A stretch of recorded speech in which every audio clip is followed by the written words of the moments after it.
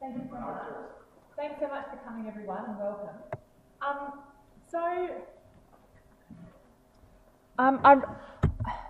I'm going to sort of talk really about hegemony, about the reproduction of social power through schooling and the way in which hegemonic systems articulate through class, race and gender, and schooling, the implicit or hidden curriculum of schooling is to teach class, race and gender in quite specific ways. So any inclusive practice in schools needs to have a critical perspective on existing hierarchies of power that are always racialised, class and gendered. So through an example from English public schooling and some examples from Australian debates around gender and schooling, I'm going to look at some of the dominant discourses of that are naturalised in school about what a school's appropriate role is and who the appropriate school student is and what it's appropriate, for example, for boys and girls to learn and how they learn it. And look at ways in which existing power structures or hegemonic systems are recreated. Now, I'm aware that I'm an enthusiastic speaker. Am I speaking too quickly for people? Okay. Can I ask if you put your hand up if I speak too quickly? Just put your hand up and just let me know and I'll slow down. The other thing I would ask is that if there is something that doesn't make sense, so a term or a word, if you would ask me, and that there is no such thing as a stupid question. I would rather clarify what I'm speaking on than have you unsure. So in thinking through hegemony or maintaining status quo of social power from Antonio Gramsci and the Prison Notebook, a very famous Australian theorist, Raymond Connell, talks about hegemonic masculinity, a dominant masculinity that rules existing social power. And schools, especially in England, began as places that taught systems of hegemonic masculinity. Schools early on were for boys, and girls' learning was in the home. And the nature of girls' learning was very different. It was about you learn sewing, you'd learn music, you'd learn languages, you'd learn skills that were part of belonging to culture and being a good wife. And the boys' school taught you to be a citizen and belong to the public sphere. And in many ways, there are still remnants of this very gendered beginning of schooling in the UK school system. So we're going to start off by looking at the production of class, and then sort of with the production of upper class masculinity, and then look at a very famous ethnography, which your library had in German, and I will read to you some of it, and I encourage you to read it. It's an ethnography of English schools called Learning to Labour, How Working Class Kids Get Working Class Jobs. And it is one of the most significant educational ethnographies, I think, that has been undertaken.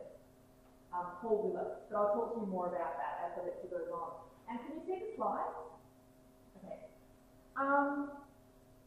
So part of what I'm trying to ask you to do here is to also think about your experiences of schooling and the very racialised and classed nature and gendered nature of school systems and what you learned, what was valued in the curriculum, how curriculum presented some facts as more important than others. I'm asking you to start to think critically about existing structures of power in schooling. So you've got your little example from Roald Dahl, which, it's fun. It's a fun example, but it's also making a point, right? It's talking about systems of discipline and punishment used to teach social order.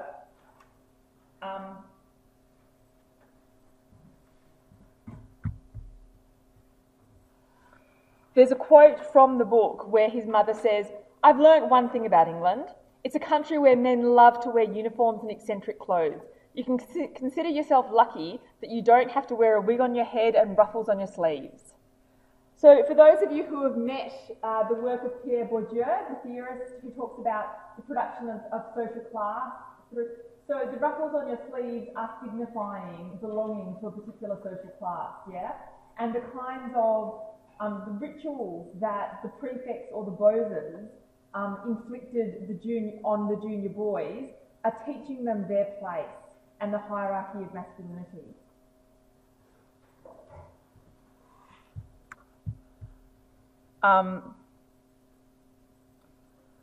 So thinking through some, Michel Foucault has written a lot about the importance of physical discipline on teaching people how to fit into existing social norms.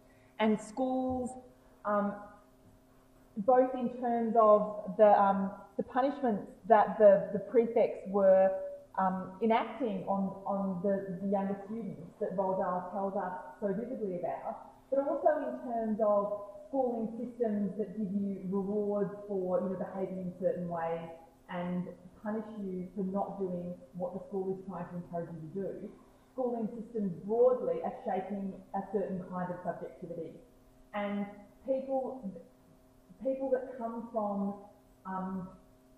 backgrounds that don't want to acquiesce to fitting in are already at a disadvantage. So the reasons why you might not want to acquiesce or fit in are multiple. So it might be that you're used to a different kind of relationship with peers and elders.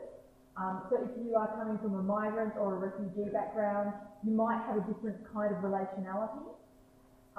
Or it might be a class distinction where you think that you don't value the kinds of class knowledges that are being taught through schooling. Or it might be a range of personal factors that would put the child at risk of not succeeding. So they might be, living in a very difficult environment at home, living in, for example, in high density housing with a single parent, in quite often complex home lives that make it difficult to engage with schools. But there are all reasons that might lead students to not conform to the kinds of discipline that are part of fitting into class codes. With the reading, did you want me to read some of that? How do people have long enough to read it, or I'm not sure how quickly.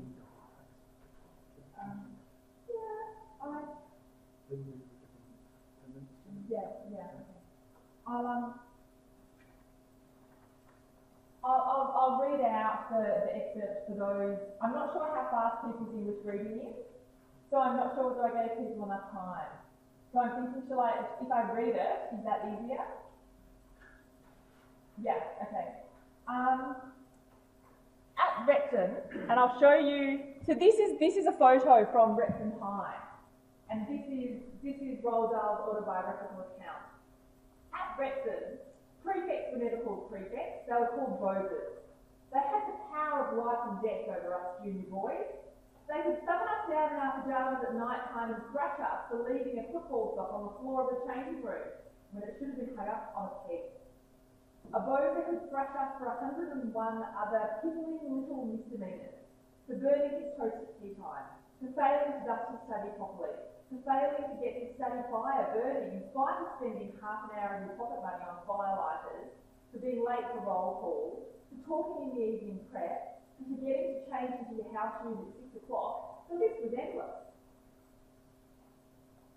4 with a dressing gown on, or 3 with it off, the boser would say to you in the changing room late at night. Others in the dormitory had told you what to answer to this question.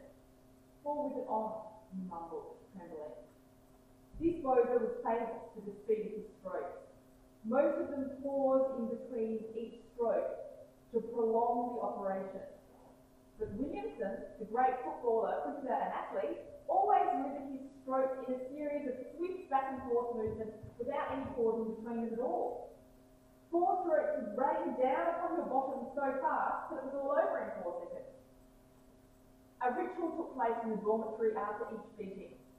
The victim was required to stand in the middle of the room and lower his pyjama trousers so the damage could be inspected.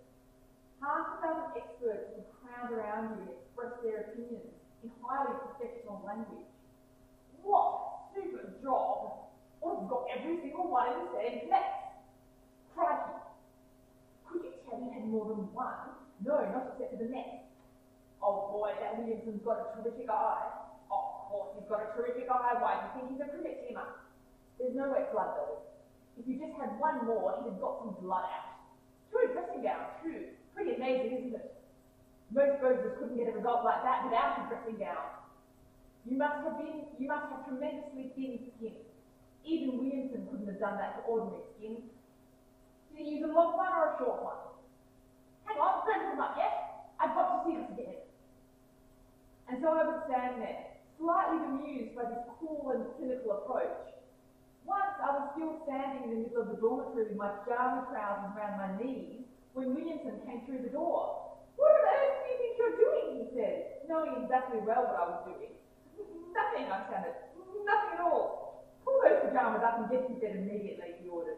But I noticed that as he turned around to go out of the door, he craned his head ever so slightly to one side to catch a glimpse of my bare bottom and see his own handiwork. I was certain that I detected a glimmer of pride around the edges of his mouth before he closed the door behind him. The headmaster, while I was at Repton, struck me as being a rather shoddy, bandy-legged little fellow with a big bald head and lots of energy but not much charm. Mind you, I never did know him well because in all those months and years I was at that school, I doubt that he would have ever addressed more than 6 sentences to me altogether. So perhaps it was wrong of me to form a judgment like that. What is so interesting about this headmaster is that he became a famous person later on. At the end of my 3rd year, he was suddenly appointed the Bishop of Chester, and off he went to live in the palace by River Dee. I remember at the time trying to puzzle out how on earth such a person could suddenly leap from being a schoolmaster to becoming a bishop, all in one jump. There were bigger puzzles to come.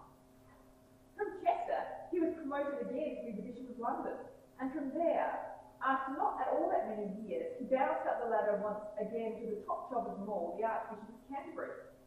Not long after that, it was himself who had the task of crowning our Queen of the Westminster Abbey, with half the world watching him on television. Well, well, well. And this was the man who used to deliver the most vicious beatings to the boys under his care. By now, I'm sure you'll be wondering why I lay so much emphasis on the school beatings in these pages.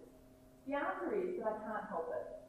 Although all through my school life I was appalled by the fact that the masters and the senior boys were allowed to literally wound other boys, and sometimes quite severely. I couldn't get over it. I've never got over it. It would, of course, be unfair to suggest that all the masters were constantly beating the daylight out of all the boys. They weren't. Only a few did so. But that was enough to leave a very lasting impression of horror on me. And it left another more physical impression on me as well. Even today, whenever I have to sit for any length of time on a hard bench or a chair, I begin to feel my heart beating along the old lines that the cane made on my bottom some 55 years ago. There's nothing wrong with a few sharp tickles on the rump. They probably do a naughty boy a lot of good. But this headmaster we're talking about wasn't tickling you when he took out his cane to deliver a flogging. He never flogged me, thank goodness, but I was given vivid descriptions of one of those ceremonies by my very best friend at Repton. His name is Michael. Michael was ordered to take down his trousers and kneel on the headmaster's sofa with the top of his body hanging off the end of the sofa. The great man gave one terrific crack, and after that there was a pause. The cane was put down and the headmaster began filling his pipe from a tin of tobacco. He also started to lecture the kneeling boy about sin and wrongdoing. Soon the cane was picked up again and a second tremendous crack was administered upon trembling buckets. The pipe filling process and the lecture went on for another maybe 30 seconds, and then came the third crack of the cane. Then the instrument of torture was put down once again, and the box of matches was produced, and the match was struck and applied to the pipe. The pipe failed to light properly. A fourth stroke was delivered, with the lecture continuing. a slow and fearsome process went on until 10 terrible strokes had been delivered. And all the time, over the typewriting and the map striking, the lecture on evil and wrongdoing and sinning and misdeeds and malpractice went on and on without stop. It even went on as the strokes were being administered. At the end of it all, a basin, a sponge, and a small clean towel was produced by the headmaster, and the victim was told to wash away the blood before he pulled up his trousers. Do you wonder why this man's behaviour used to puzzle me so tremendously? He was an ordinary clergyman at that time, as well as being a headmaster, and I would sit in the dim light of the school chapel and listen to him preaching about the Lamb of God, and about mercy, and about forgiveness, and about all the rest of it, and my young mind would become totally confused. I would know very well that only the night before this preacher had shown neither forgiveness nor mercy in flogging some small boy who'd broken the rules. So what was it all about, I used to ask myself? Did they preach one thing and practice another, these men of God? And if someone had told me at the time that this flogging clergyman would someday be the Archbishop of Canterbury, I would never have believed it. It was all this, I think, that made me begin to have doubts about religion and even about God. If this person, I kept telling myself, was one of God's chosen salesmen on earth, then there must be something very wrong with the whole business. But I think that this story of discipline tells a bigger picture about the way that schools work. Is that now English schools won't have corporal punishment as the norm, but they run through discipline. And it's the same kind of value system and the requirement to acquiesce that the young person is subjected to. And when a student doesn't acquiesce and wants to resist, that is a teachable moment or a pedagogical moment for you.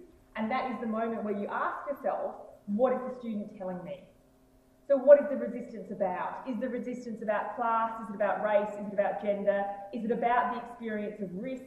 Is it about a particular psychological issue in the student's life?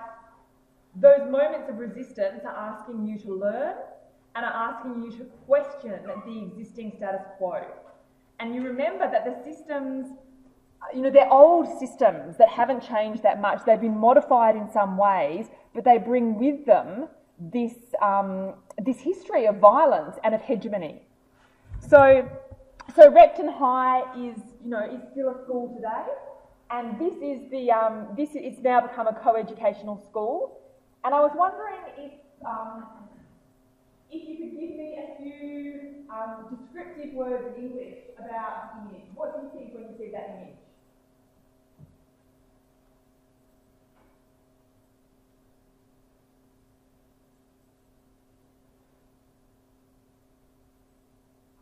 Be honest. What does the image say to you? Maybe I'll turn the lights off, maybe people can't see. Here we go.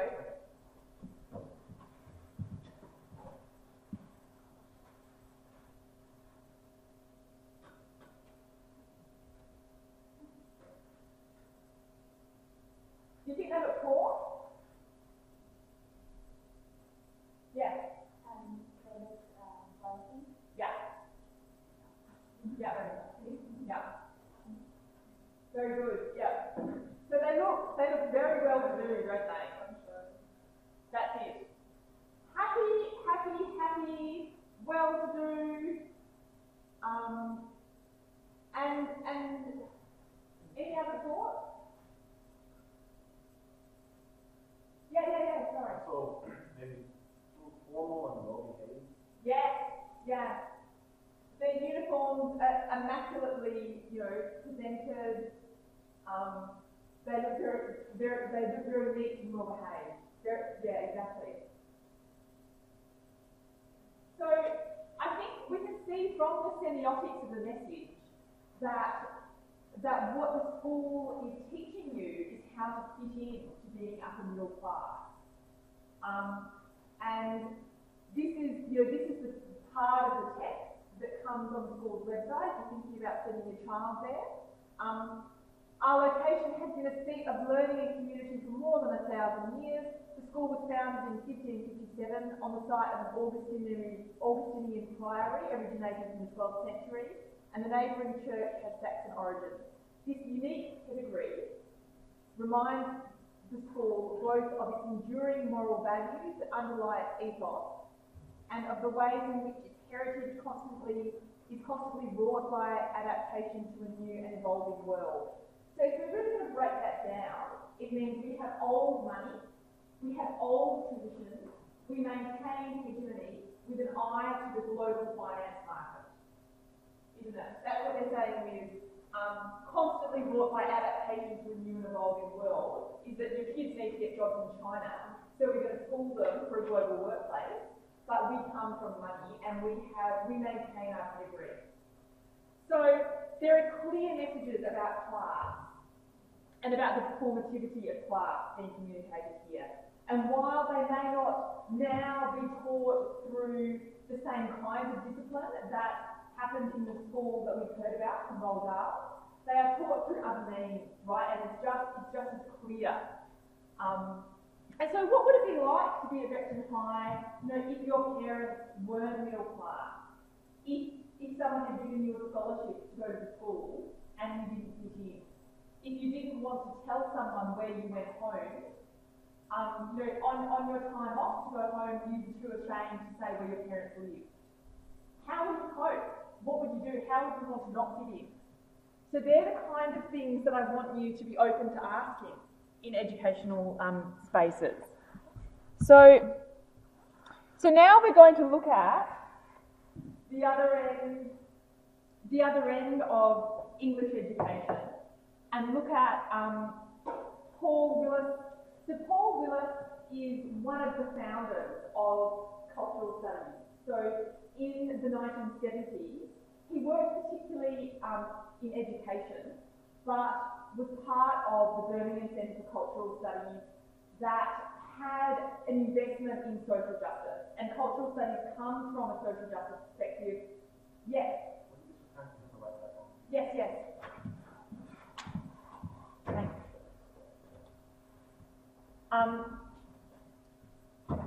So a cultural studies perspective that is interested in systems of value.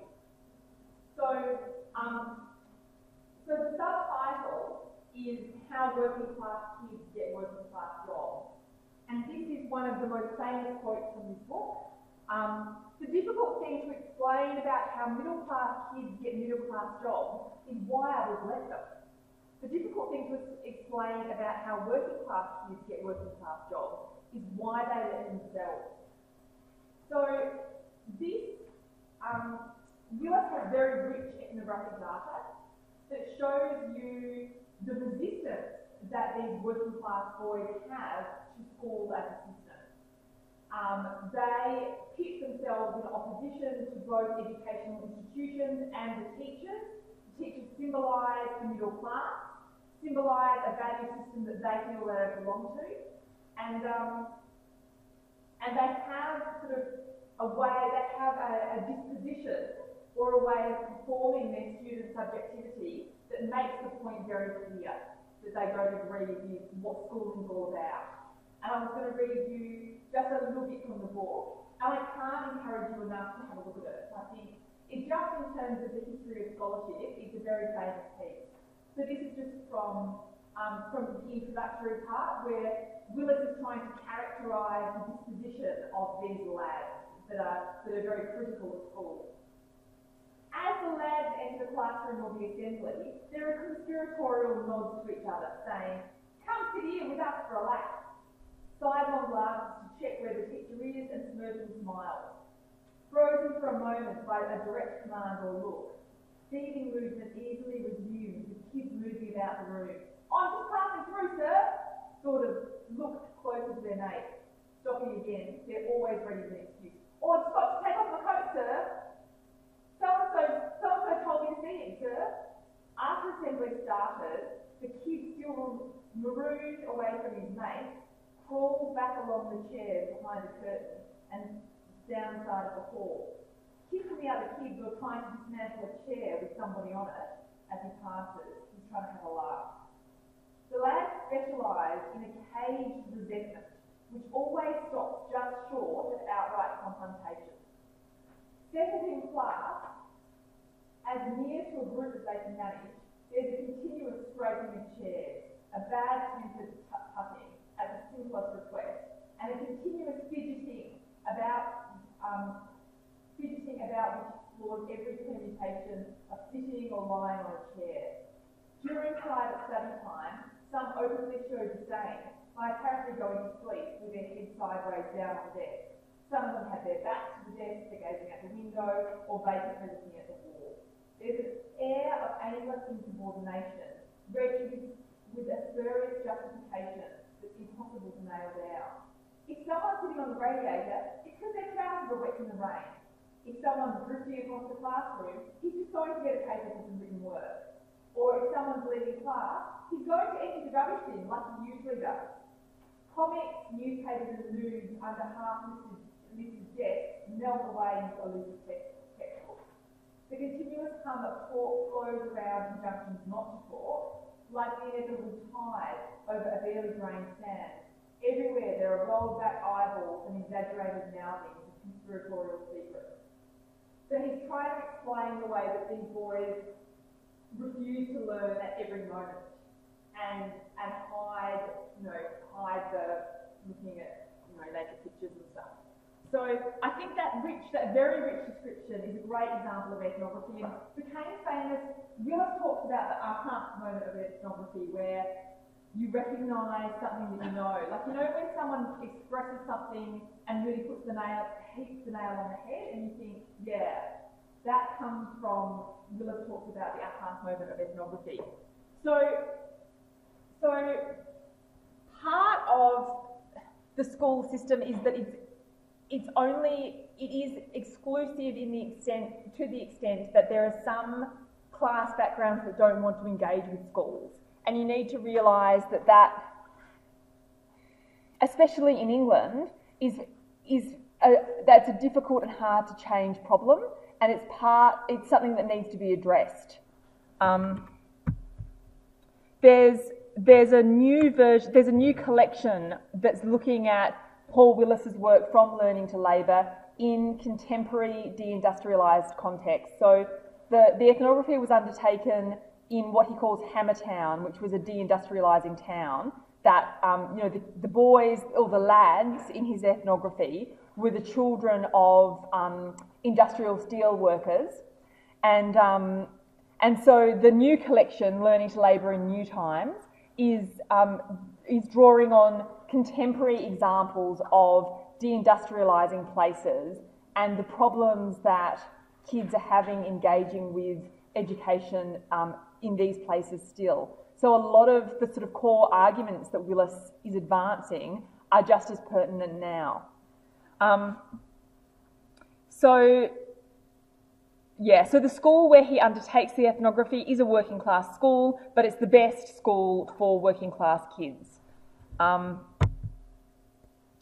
And the group that he particularly focuses on call themselves the lads, and they are very much the white English working class boys, and they distinguish themselves as such against the other demographics. So this work has been criticised by Angela McRobbie from the Birmingham Centre for Cultural Studies at the time for not intervening in the very sexist ways in which the young men characterised women and the objectification of women in the young men's discourse.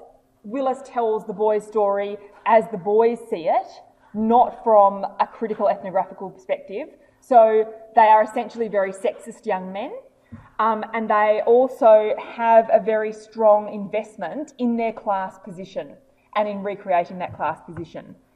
The lads' experience of school is not one of just of truancy, but of seeking to maintain personal mobility. Willis says, being free out of class, being in class and doing no work, being in the wrong class, roaming the corridors looking for excitement, being asleep in private, they were all part of what happened at school. These kids had quite complex systems of what you do at school, and that's what the bit that I read earlier, when they were sitting on the heater or going out of class or taking their coat off, they were mucking around the whole time, they always had these systems of deferring responsibility and of not learning. And so again, we have a teachable moment. Again, we have a moment where the child is asking you, is telling you stuff non-verbally, but is saying, I don't believe in the way of breaking up space and breaking up time that your curriculum delivery is asking me. I want control here. And it's about negotiating ways with the young people of them, of having a system that they will participate in rather than obfuscate at every moment. So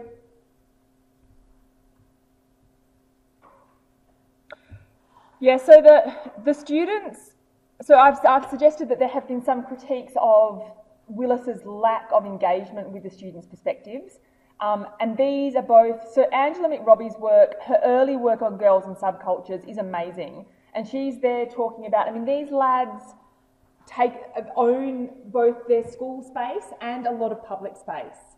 They're on the streets, they have a sense of being a collective, and they want to write their identity into both the school and the deindustrialising urban landscape. Whereas the girls are much less likely to be out and about, and their culture is much more about being at home and have... Angela McRobbie's written quite a lot about girls' bedrooms and sort of bedroom parties and dancing to records and stuff at home in more feminised and arguably safer places. So I think we need to look at the Willis story as also, being problematic in the fact that he could have troubled some of the racialised and heterosexual and sexist pedagogies of these young men's lives, rather than simply reproducing them. But he does tell us them so vividly. So a contemporary example is from a film called This Is England, which shows us beautifully a lot of sort of a vignette of existing subcultures in Britain, and then I'll give you some examples from Australia, for working class young men and the kinds of debates that happen around race and class and gender, and the way in which these are dominant discourses in these young men's lives that I would argue are what a lot of working class young men in Britain are learning when they are going to school. They are arguably learning this instead of the school curriculum. So the big picture questions, the hegemonic questions around gender, class, social belonging, that's what kids are working out in secondary school and what they're trying to negotiate in developing their identity as teenagers. Can you hear me okay? Am I speaking too quickly? No. Okay. So this film, has anyone seen This Is England? And I've realised that my image is sort of shifted to the side a bit. We can't really get rid of it though, can we? It's just slipped. Yeah, it's just slipped. Yeah, okay. So anyway, I'm going to show you two excerpts from This Is England. And one is just the trailer at the beginning, but one is a scene from a shop with the boys in the shop. And these are the questions that I want you to think about while I'm showing. I'll bring it up again. So I want you, while I'm showing you, to think of some particular questions, and I'll show you what they are. And you just excuse me while I make the AV work.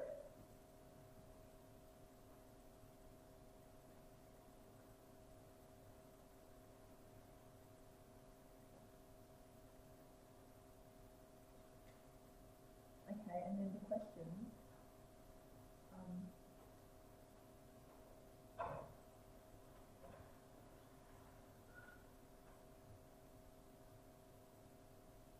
So the film was made in 2006, and it's set in England in the 80s. So England in the 80s was, the rise of Thatcher, Margaret Thatcher, and the beginning really of austerity. So I think a lot of what's happening now in Britain was set in motion by Thatcher, and so you can see the kind of the stripping down of social welfare and any values of the welfare state, and the ways in which these young men who are very under-resourced, both in terms of financial capital, but also any kind of cultural capital or educational capital, they're struggling to reconcile the demise of the welfare state and the lack of resources provided for building a multicultural society or infrastructure.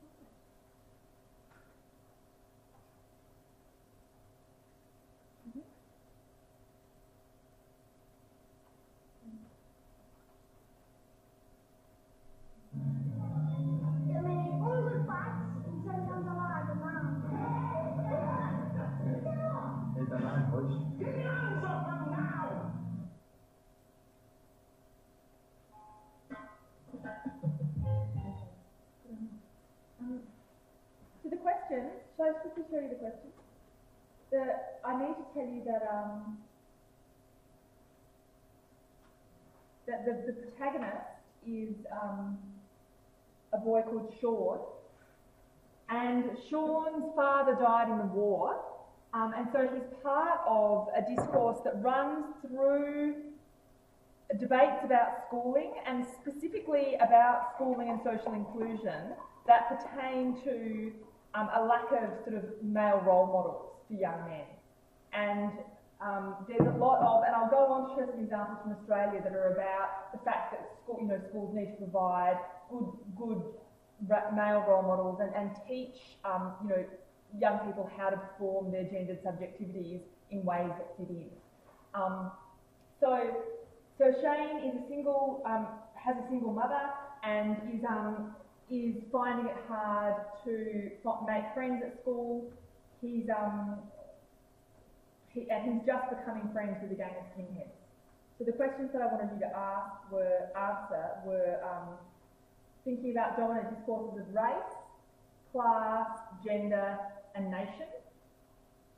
And so maybe if you could just make a couple of notes, and we'll just have a little bit of feedback after the viewing.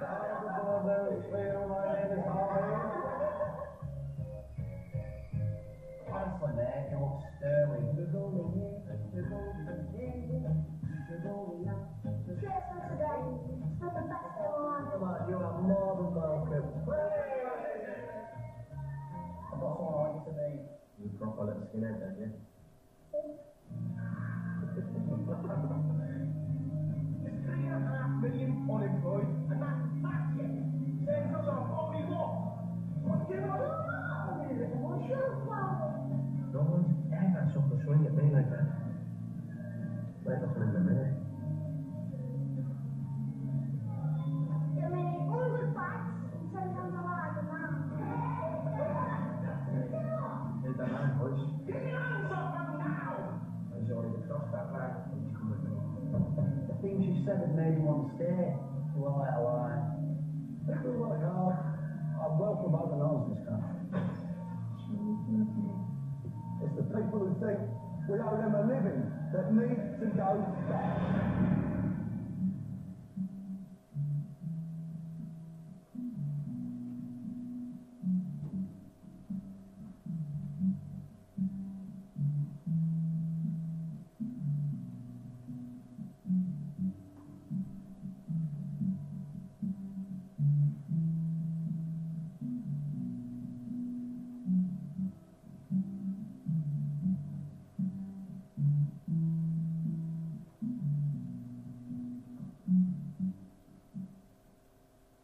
And it should actually play straight through to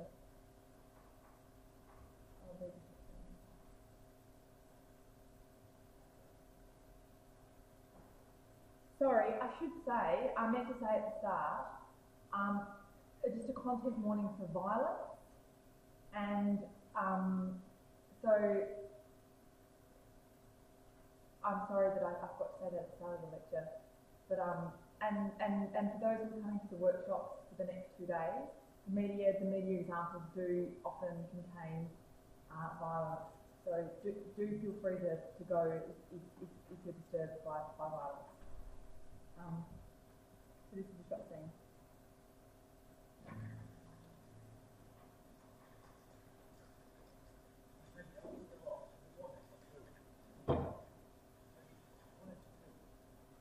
So he was typing tacky fuck on the wall.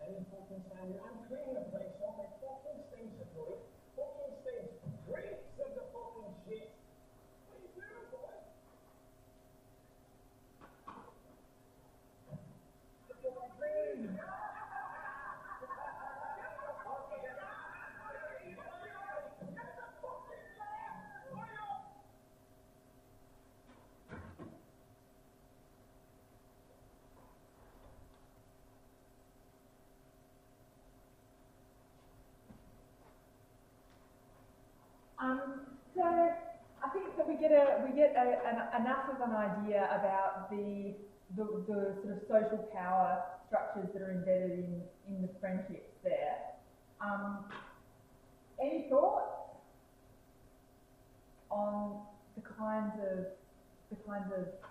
what constitutes masculinity for these young men?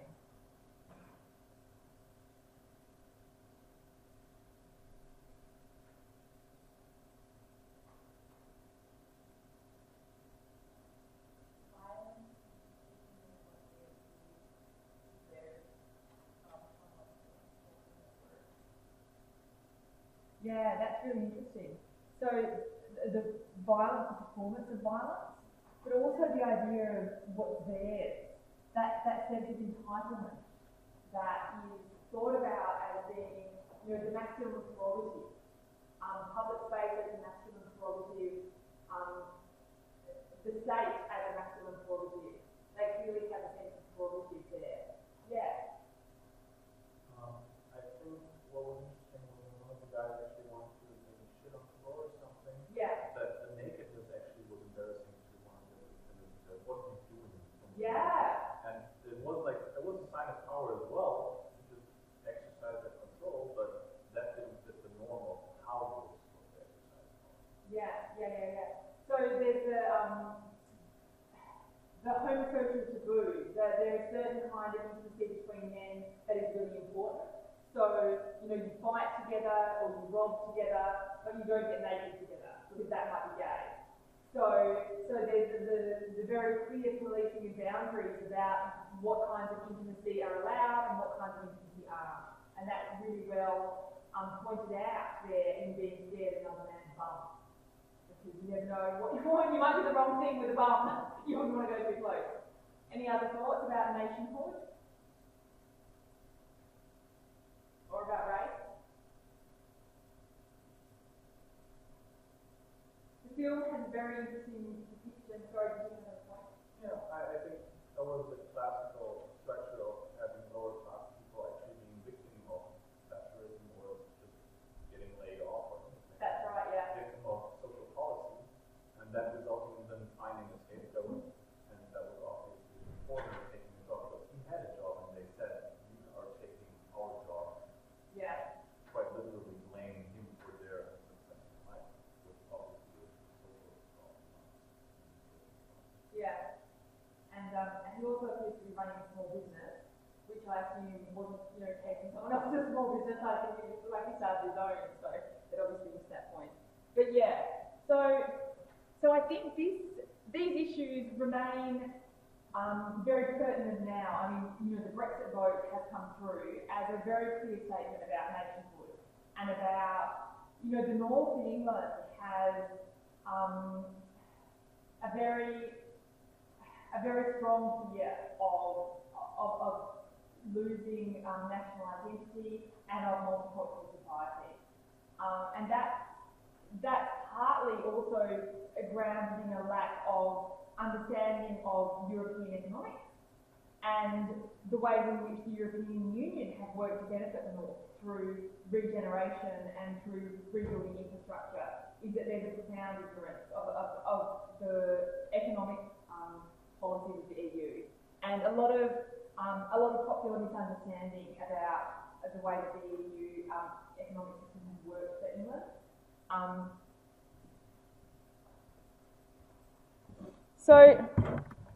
So there's boys learning to be boys, and so this is Margaret Thatcher. Oh yeah, sorry. Margaret Thatcher. A great quote from Margaret Thatcher on. She says, "I think we've gone through a period where too many children and people have been given to understand that I have a problem and it's the government's job to cope with it. Or, I have a problem, I will go and get a grant to cope with it. I'm homeless and the government must house me." So they're casting their problems on society. And who is society? There is no such thing. There are individual men and women and there are families, and no government can do anything except through people, and people look to themselves first. So that is a verbatim quote from Margaret Thatcher. What is society? There is no such thing. So thinking about the reading on austerity and the reduction of the welfare state and the ways in which young people are struggling to cope with austerity measures, you can see this idea of who is society, there is no such thing, being performed in increasingly more complicated ways in Britain. And squeeze on schooling as a result. So I guess part of what I'm trying to explains looking at the different codes of performing gender, class and race that are taught during the schooling years are that this is the hidden curriculum of school for young people, and it's what a lot of students are negotiating in different ways. And when that intersects with curriculum, the same issues remain powerful. So I had another example from Australia that I won't show now, I'll go back to if I have time, from a film called Romper Stomper. Have you seen Romper Stomper? I've got one, I'll show another example later if I have time, but I wanted to give some examples on the way in which curriculum is often gendered, and I wanted to look to Australia for some of these examples. So I'm going to use an example from the former leader of the opposition in Australia, a man called Mark Latham, who's pictured there with an Aboriginal Australian leader. And there's Mark in his private school uniform, being a private school boy. But Mark Latham sort of came out in strong support of boys needing role models, and sort of said that there's a lack of male teachers and a lack of sort of masculinity and opportunities to learn how to be a real man in schools. And I'll give Mark the links to some articles that were published in the paper at the time about a crisis in masculinity in schools, because there aren't enough male role models as teachers, and that schools are effeminising boys. And that this sort of produced a moral panic at the time, which sort of rears its head again and again. Yes? How is that a hypothesis work when there's always been more female teachers? I mean, it's not a new development. And it also draws on, what I think is interesting about it is that it's a recurring, the crisis discourse, the crisis of masculinity discourse recurs regularly. Like, you see it rear its head in so many different situations. So I've seen it, I see it in schooling. There'd be at least one media article a year, but often there'll be a big debate. Well, this is a particular national furor, that there was a big debate about boys in schools. But there are always different versions of the masculinity in crisis sort of story that really comes from the men's movement in the late 70s, sort of to mid-80s. And there's a man in Australia called Steve Biddulph who's written a lot about it, but the men's movement was pioneered by two Americans that used to run these kind of get back to your essentialist masculinity camps. And they used to go to drumming and mud workshops. And the idea was that capitalism had emasculated men by taking them away from the family and away from the fathering role on a day-to-day basis, and making them work not with their hands anymore, but work in an abstract sense. And therefore the capitalist system was taking away the ethics of masculinity, and boys were unlikely to learn how to be true men from absent fathers who were off doing feminised soft work. And John Bly, the guy's name is, D-L-Y, and he really led this men's movement. And there's loads of, he's written books, and there are a million YouTube videos about him telling the story of reclaiming his true masculinity. The men's movement, a la John Bly, lives on strong today. It's believed, and this essentialist idea of what's needed to be a good man. And there are many popular cultural texts that draw on such kind of constructed truths. I often use Fight Club. Did you see Fight Club, the film? And there's a story of, it's a story of a man who's deeply emasculated by his office job, to the point where he's thinking about collecting his office furniture, and he's doing all these very feminised activities, and he kind of splits and develops this hyper-masculine alter ego to save himself. And it's a classic story of masculinity in crisis. So I want to sort of suggest that this incredibly problematic sort of tale of the man in crisis repeats in school situations. So do you have something else to add? Oh no, but you don't know what happened in the end. The Fight Club.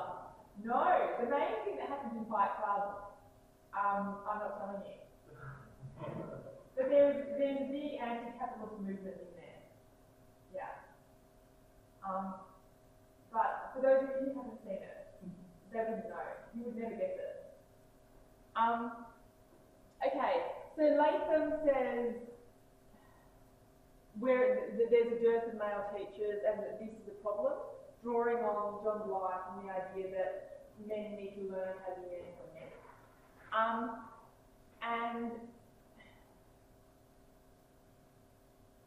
And like as you can see, this is kind of there were a range of different critiques of this position, but overall it was taken up and scholarships were provided within Australia for men who wanted to study teaching to try and get more men into the profession. And so scholarships or special bursaries so that it was, more affordable and men could teach. And there's been quite a lot written about it. So there are the links. We'll put the links on your online learning page, and you can read some of the press coverage about a need of more men as teachers, specifically science teachers. So at this time, then the male theorist Steve Biddulph, who's written quite a lot about the need for learning sort of gender patterns, is coming out in support of Mark Latham,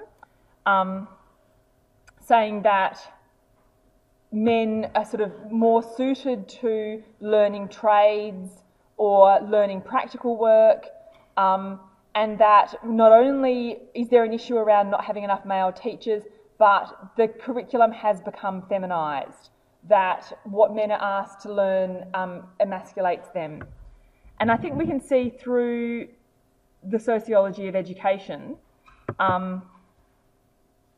that the way in which different subject areas are constructed remains incredibly gendered. Like, statistically, more females teach arts and social sciences subjects, more males teach hard sciences or like practical shop subjects or PE. There are more males in senior management. There are more male secondary school teachers than there are primary school teachers. All of these empirical facts are making very loud statements. They're very, the fact that you're not likely to have a male home economics teacher, or, you're not necessarily likely to have a female physics teacher, and that those issues remain ongoing and problematic. So, Wayne Martino is a Canadian scholar who works on the sociology of education, specifically trying to problematise the ways in which curriculum areas are gendered and curriculum pathways and subject choices are gendered and classed. So obviously, particular class backgrounds might choose a practical focus for their outcome, and they will be encouraged into doing a practical pathway.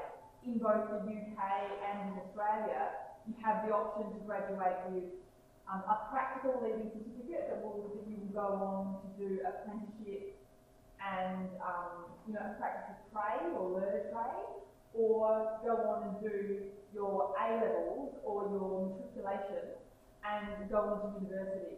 And the ways in which those subject pathways are discussed are incredibly classed in terms of what kinds of aspirations are seen as appropriate or realisable, and they're also incredibly gendered. So Wayne Martino, I think, very rightly makes this point that that addressing the status of teaching as a profession requires the interrogation of the very system or culture of masculinity that leads to the denigration and the devaluation of so-called women's work. And I think in terms of belonging to school cultures and making school cultures, it's interesting to ask yourself who does what jobs in schools. and who does what jobs in, you know, the administration, the functioning of the school. In what ways is labour consistently gendered? In what ways are, you know, different curriculums gendered? And because that's all part of what you're teaching the kids. And I think that's something that only we can change. So from Australia, this is this was used, I think, as part of the campaign to try and encourage more women teaching. 25% male teachers in America, 25% teachers are men. In Canada, it's 17%. In UK, it's 25%. So, you know, obviously, it's all that was sort of part of the broader drive to try and increase a gender balance, which I think is which is a really problematic concept. I don't agree that that you learn your gender in such simple ways. I think it's much more complicated, and the research kind of tells us that that having a good teacher and good connections to a pedagogical figure or a caring figure, it doesn't matter the gender. It's all about the quality of the connection and the quality of the information given over. So part of this debate about the fact that schools are feminising boys had a moral panic about boys' lower literacy, and the argument behind it was that boys don't learn as well from women, which again has of course been problematised, but I think these ideas come up again and again in different ways, and the value of male teachers as role models for male students comes up again and again. The discourse which demanded more teachers in the context of feminised education was outlined then by Raewyn Connell, who I introduced earlier as sort of drawing on the ideas of hegemony in schooling. And she outlines this idea saying, men appreciate the importance of sport, fighting, competition, emotional control and so forth in a way that women cannot. Therefore, the education of boys can only be properly undertaken by men, acting as role models, mentors and coaches. So she's being satirical, but trying to suggest that this is what's at the bottom of the kinds of critiques.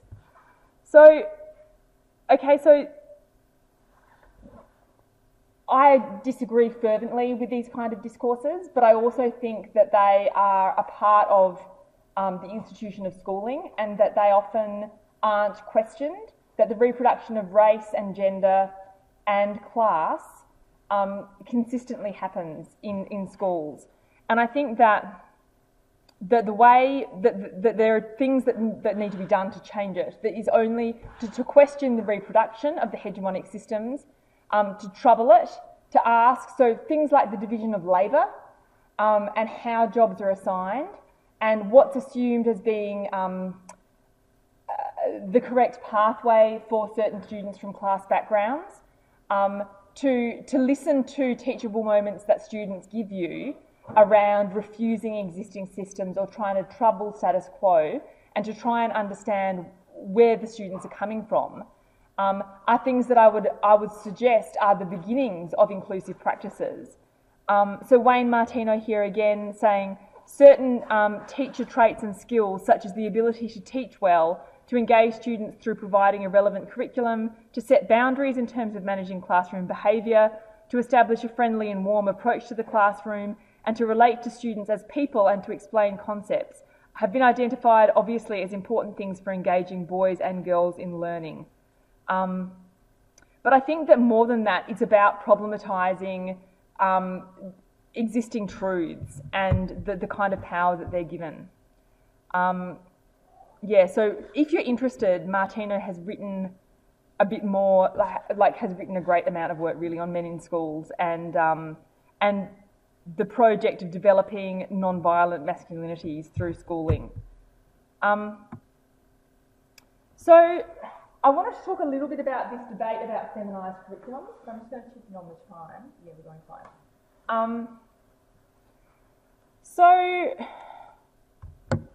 So in Germany, have there been debates around the feminisation of curriculum?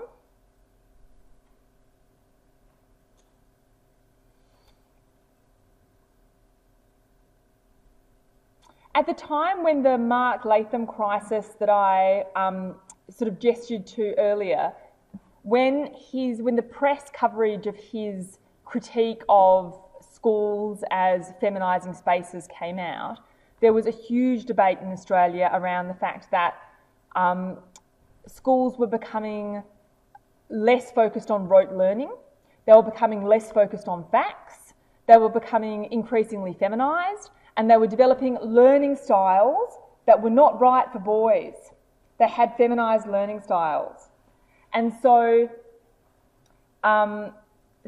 here I'm drawing on Gilbert and Gilbert's book Masculinity Goes to School, looking at these constructions of masculinist epistemological stances that suggest there are certain kinds of knowledge that boys learn well that girls don't learn as well, and certain kinds of knowledge that girls learn well that boys don't learn. And that these, Gilbert and Gilbert thoroughly deconstruct these in Masculinity Goes to School, and they're, I think, cultural myths that, again, in Australia we often see, and you may or may not encounter them in your work in classrooms, but I think they're things to watch for because I think they're part of the hegemonic system of schooling. So the belief in objectivity or objective truth without kind of understanding that all objective truths are co-constructed. Essentialist ideas about gender and about class. So that's about aspiration, about futures, and about sort of what appropriate choices for young people are. And the idea that that boys like facts. Connell comments, the usual claim is that boys need a more formal pedagogy with smaller chunks of knowledge and fixed sequences, clear-cut definitions of right and wrong. And that in Australia still stands today. So I was on a panel about boys in schools about 6 months ago with kind of the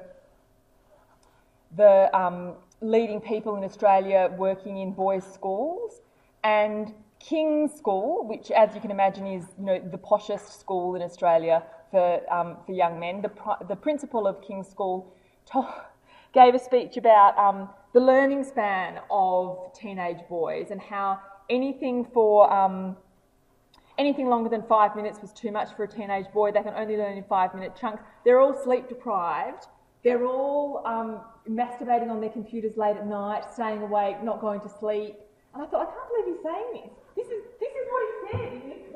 He said that and so they're struggling through this lack of sleep and their sexual awakening, and they can only learn for 5 minutes. And anything longer than 5 minutes at a time isn't appropriate for a boy. I think, my God, so they're clearly being taught to become a certain kind of person. Imagine someone speaking to you in a way that assumes you couldn't understand anything for longer than 5 minutes. So they're going to become, the temporality of their gender is being taught from a very young age, and they're going to become a very kind of aggressive, assertive young man that obviously expects things to happen within 5 minutes. And is clearly being encouraged to masturbate on computers late at night, which if you saw him with his dicky bow tie and his suit and his big stomach, you would have thought it was very hilarious. But I didn't laugh. I was very professional and gave my talk and didn't mention it. But so these are ideas that still come back in public debate. So Connell's work on masculinities and on schooling shows that subject pathways and choices in subjects are incredibly gendered. And that, this is hard to change. It's hard to encourage girls to go into the hard sciences still. And that's partly because of who teaches them, how it's taught, and the expectations for the girls. But I like the way that Connell characterises these choices as historically produced patterns. They are indeed historically produced patterns. So part of the boys in crisis discourse, wherever it arrives, and the Fight Club movie is another great example of it, but there are many examples, is that the girls are at fault. When there is a crisis of masculinity, it's because the woman has lost control in some way. Either she's taken up too much space in the school, or she doesn't control herself well enough, she hasn't provided the care that was required, she's too sexually demanding, there is the spectre of the out of control woman in any crisis debate around masculinity. So the failing boy at school co-constructs the overly successful girl, as Jessica Ringrose so astutely puts it. And I think that kind of binary is what we need to trouble, is that that these populist moral panic discourses have no grounding in empirical results, but have a lot of social power. And we need to think that both boys and girls can succeed together without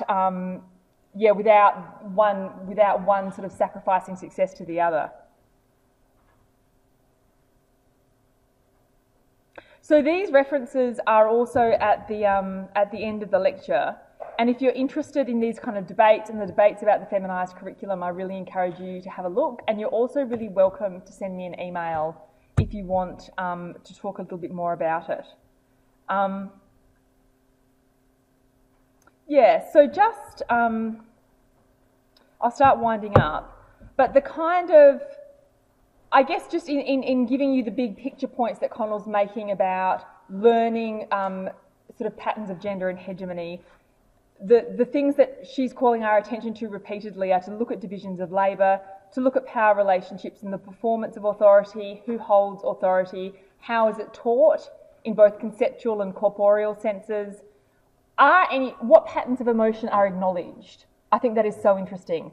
Like, think about the way in which schooling tries to delegitimise emotions. It's completely impossible. Like, we can't not have emotions, but school curriculum delegitimises emotions consistently. Schoolrooms delegitimise it. They're kids. Like, that to me seems like one of the most quizzical things that happens. Organisational cultures and policy teach very specific ideas about class and gender. So these are the clues that Connell's giving us about how to read institutional pedagogies. So I thought we could have a bit of a discussion about that. And I thought that they were kind of the core points that I was wanting to give across. I think you're probably ready for a bit of a chat and there are references. But again, you're really, really welcome to, my email is on the front of the slide, so you're really welcome to follow up. And we have got kind of 10 minutes to have a chat about these kind of institutional pedagogies, really.